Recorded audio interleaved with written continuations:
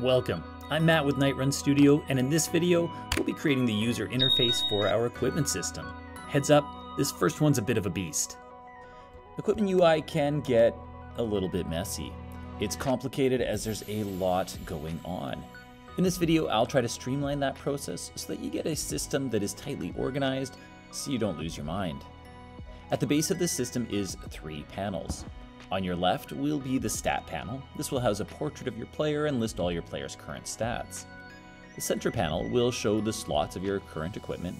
It will display your player's image, which will be updatable when you equip new gear. At this point as well, your stats will also update. Now, at the bottom of the panel will be a slot that will show the stats of your currently selected item. The final panel on the right will be an equipment inventory, which will show all of the items available to equip to your player. As a side note, this system is a direct follow-up to my inventory system tutorial series. So if you haven't had a chance to check that out, I suggest you start there, as that will give you the foundation you need for this series. All right, let's get started. So to begin, we're just going to double click on the inventory canvas here in order to zoom out so we can see what we're doing. And at this point, we're going to add a new UI panel. We are going to have to add some margins onto this panel. I'm going to go with 150 on the sides and 140 across the tops. At this point, I'm just going to click on my color and go to a nice dark black. And there we have our first panel. I'm going to call this one Equipment Panel.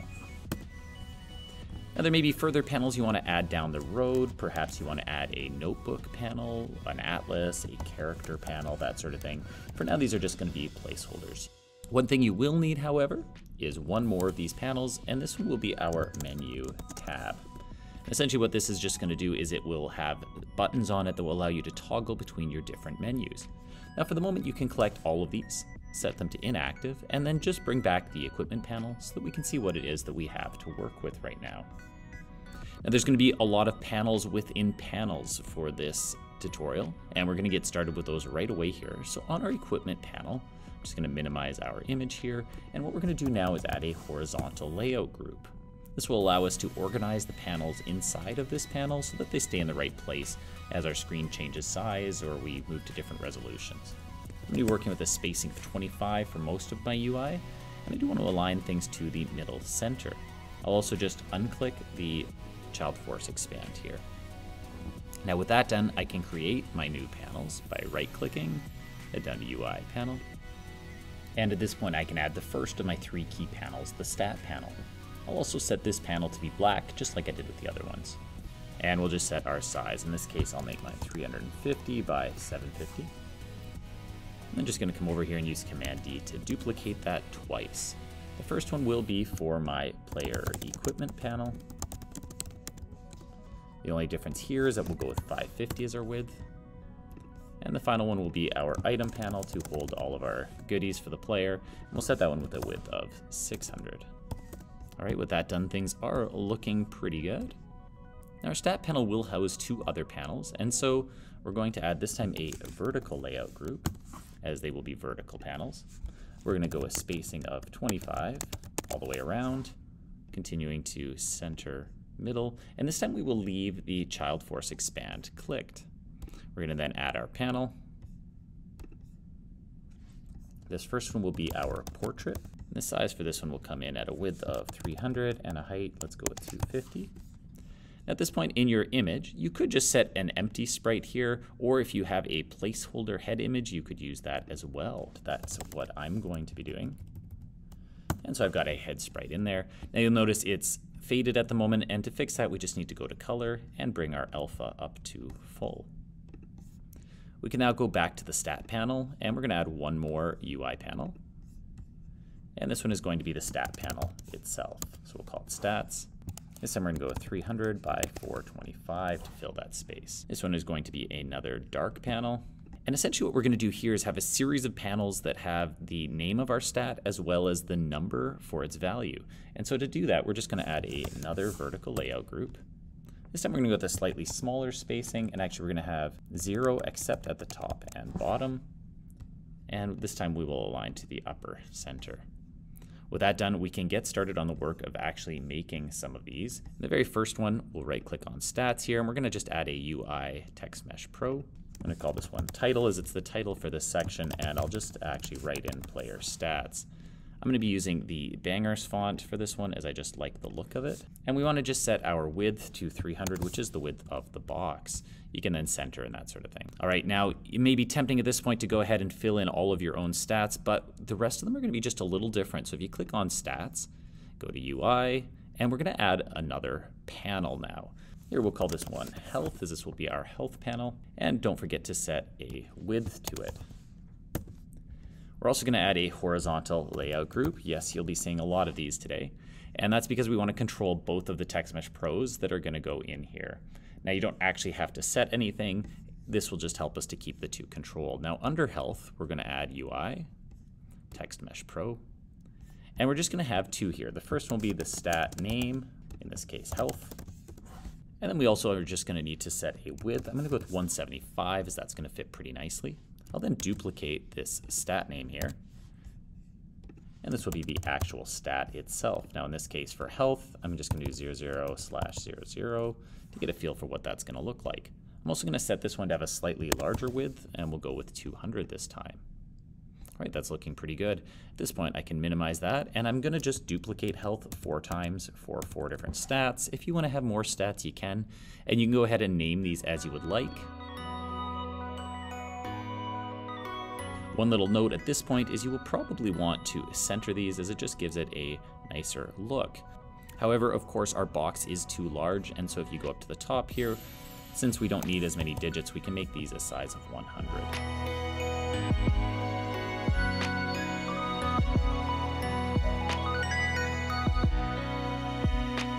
All right, with that done, we can close up our stats panel here and the entire panel itself, and we're ready to move on to our player equipment panel. This will be the most complicated of them, just to give you a heads up. So first off, what we're going to want to do here is add another vertical layout group, as we will have a couple of layers going on. We're going to set our spacing back to the customary 25, and we're going to upper center align. And we're going to have 3 panels on this one. The first will be our name panel, which will have a size of about 500 by 75, and we'll set it to be black. The only thing we'll need to add to this is a UI Text Mesh Pro. We'll call that one name, and you can just pretty it up to look however you would like. With that done, we can go back to our player equipment panel, add another UI panel.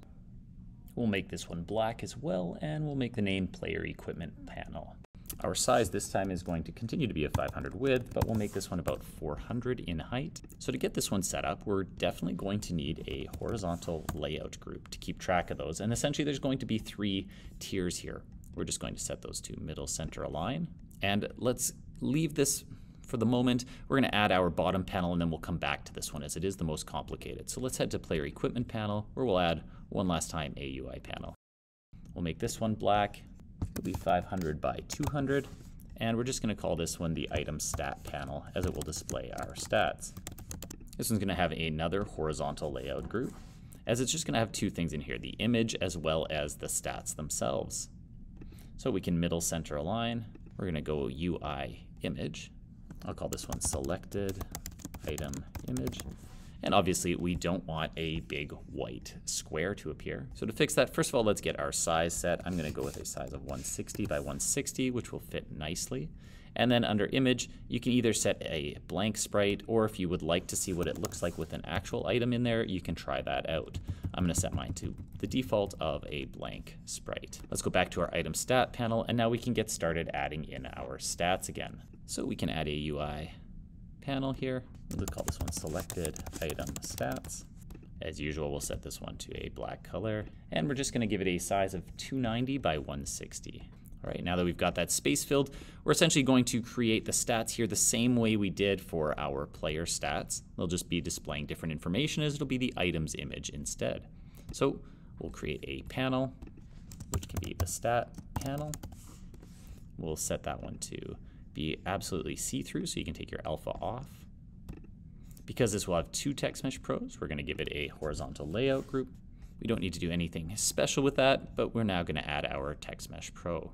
Call this first one stat name. And get an attack stat. And I'll just set my size a little smaller, going with 32 this time. A width of 200 should serve just fine. I'm just going to hit Command D to duplicate that. And this time it will be the stat number. I'm just going to put a 0 for now. And that's looking pretty good. At this point, we can just repeat that for each of your stats. At the moment, you'll notice all of these stats are stacking on top of each other. So we'll go to our selected item stats. And just remember to add a vertical layout group here. That should spread them out nicely. You can then name your stats as you would like them to be named. All right, with that done, we can close up our item stat panel. And at last, we're gonna get started on this player equipment panel. All right, now we've already set up our horizontal layout group. And so now we can start adding our 3 panels. I'm gonna start with the first one here. I'm just gonna call this one left panel. For this one, we're gonna go with a width of about 125 and a height of 400 to fill that space. We're going to actually turn our alpha off altogether for this one, as this one's just gonna be a space holder for us. Now within this left panel, we're gonna have 4 slots for our player that can be equipped. However, this time instead of a vertical layout group, we're gonna use a grid layout, which will just equally space the slots that we decide to put in. I'm gonna make each of my slots a 90 by 90 size, and I'm gonna give them a spacing of 10. We can leave most of these things different the way they are, except for our alignment, which we'll set to middle center. With that done, we can now go about adding our slots. And so I'm gonna start by right-clicking, and we'll add a UI panel. And there's mercifully little we need to do here, as it's all being sized by the grid layout. The only thing we wanna do with this panel, first of all, let's name it. Let's call this equipment slot. And then on the slot, we're gonna have to add a couple of things. First of all, let's add a UI panel. I'm gonna call this one a selected icon. Essentially, this is just going to be the shading that turns on whenever we click it. It's going to right now perfectly overlap, and I'm just gonna change my scale to 1.1 on each of these sides so that you get a slight overlap when the item is selected. We can then go back to our items equipment slot, click it, and we're going to add a UI image. This is just going to be the equipment image, which will display the image, so the item that is being equipped. Obviously, we don't want that white square. So again, you can choose, if you would like, to create an item and see what this looks like. So you could put a placeholder in there, like a sword or a coffee or an axe or something. But you could also just set it to an empty sprite, which is what I'm going to do. The final step here is going to be to click on the equipment slot and add our UI Text Mesh Pro, and this is just going to be the item name. I'm going to use my rect transform here to auto expand. So click the bottom right, then hold Option or Alt on PC to center that. I'm going to make this my head slot, and we'll make it pretty. All right, with that done, we have our first item slot here, and I can just, well, clicked on this item slot. I'm just going to minimize that and Command D to create our 4 slots. All you have to do at this point is change the item name to whatever it is that you would like this to be. I'm gonna have a body slot, shirt, and legs.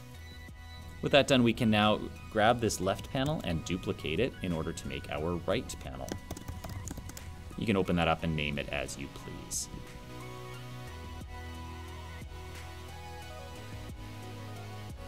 All right, with that done, you can minimize that, and we're getting close to being finished here. The only thing remaining is our center panel. So we can right click, we're gonna add a UI panel, call it center panel. So I'm gonna go with 250. And I know that 388 is gonna fill that space really nicely. I'm then just gonna turn off my alpha, as this one's just a placeholder. Obviously those are not sandwiching the way we want, but if you grab your center panel and move it between the left and right, it'll space things out really nicely. Now this is a nice easy one. At this point, we're just gonna add a UI image here. Essentially here, you just want the naked image of your player. So you can just call this one player image. At this point, you can add some sort of a placeholder. You could use an empty sprite if you want for the moment. I'm just gonna add my naked player image. And at this point, you can just size it up however you want. I believe that 300 by 300 will fill that space pretty nicely. Now later on, what we are going to be doing is essentially using a paper doll method. So later we will just right click and we'll be adding a UI image to the player, and we'll add one for each of the different parts. So for example, body.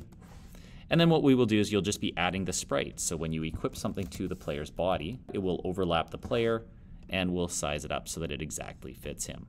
But we'll get to that in a later tutorial. For the moment, we're ready to add our final panel. So let's click on our item panel.